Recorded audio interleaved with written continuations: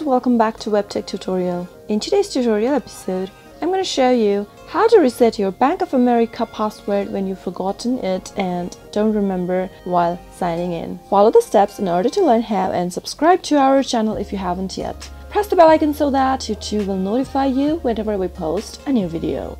Go to your web browser and type in bankofamerica.com and search. Click on the login button as soon as you reach to the official website at the top right corner. In the first field, enter your online ID.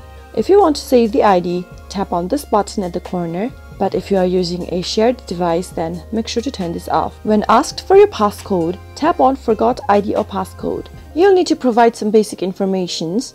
Enter your card or account number in the first field. In the next field, enter your social security number or your tax ID number.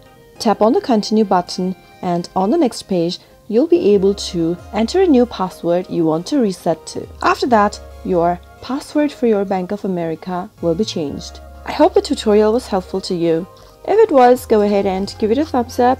Comment down below in the comment box if you have a question or a feedback for us. I'll sure be back with more tutorial episodes. Goodbye till then.